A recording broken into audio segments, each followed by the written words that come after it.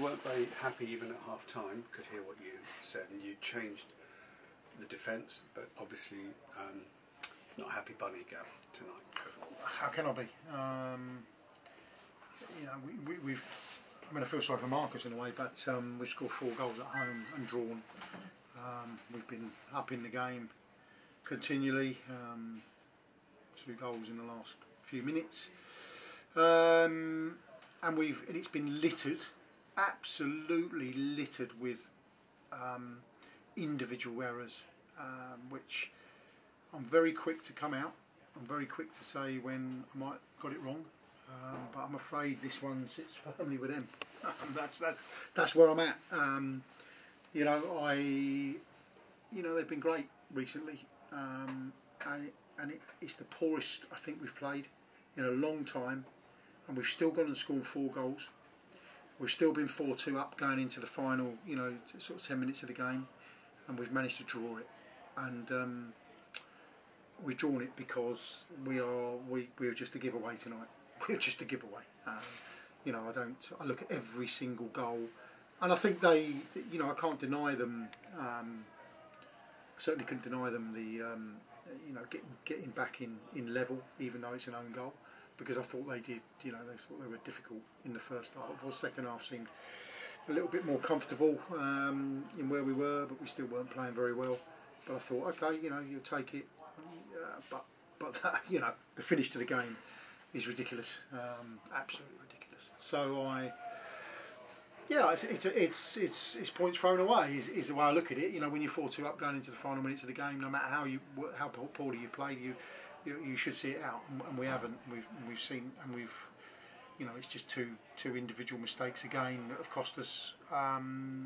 To go with the other 2 individual mistakes that have cost us, and so many more. So yeah, a bit uncharacteristic tonight. Someone said to me coming in that, you know, sign of a good team that you don't lose when you play poorly. I'm nowhere near that at the moment. I think it's a game that we've thrown away, and you know, I'm not here to deny them the point. That's not what I'm saying. What I'm saying is that is so below par from us. So many individual mistakes that probably it's not a surprise. Could one of the reasons be, I know perhaps you considered making a few changes at the start, could one of them be that a little bit leggy, possibly? Well, I mean, I don't know, is the honest truth. But the mistakes, when I look at them, are not necessarily down to that. They're just individual errors. You know, I thought we ran hard for the game, and we tried to make a few changes to try and freshen things up a little bit. But yeah, I'm not sure that necessarily is where my head's at in respect of it. We've scored 4 goals at home. You know, we've scored 4. Let's get it right. 4 goals at home, and we haven't won the football match.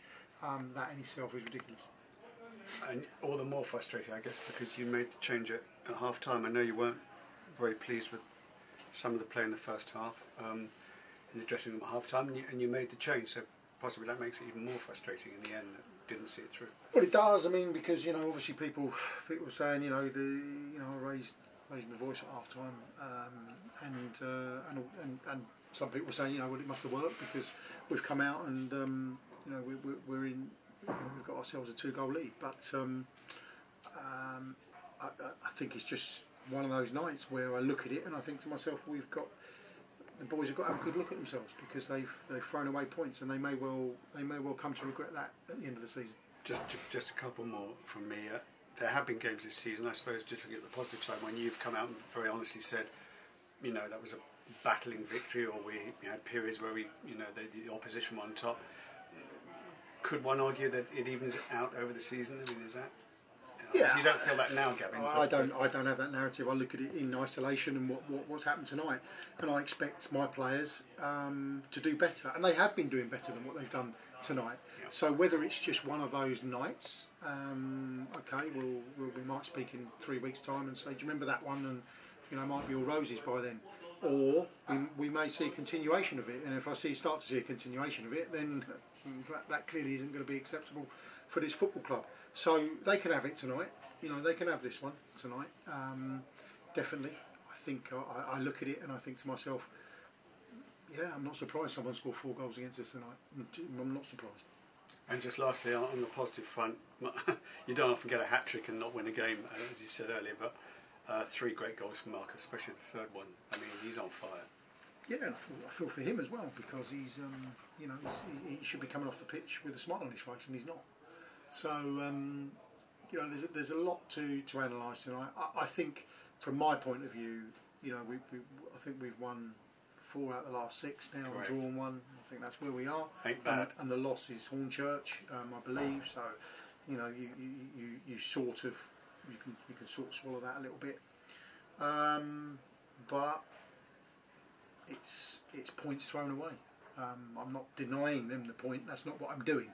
I'm not saying we've been unbelievable tonight, and I don't know how we've drawn that game. I certainly do know how we've drawn that game, and they've got to have a good look at themselves in respect of what they've done tonight. And you've got to put them up for Chatham, who I think drew today as well. So. Yeah, listen, I mean, you know, the boys have proven so far this season that they are not that bad that they've shown tonight, of course. So it should be one of those. It should be one of those performances that maybe comes round a couple of times in the season. That's what it should be. But if it proves to be somewhat of a you know, something that's infectious to us, then that clearly won't go on. Thank you, Gav.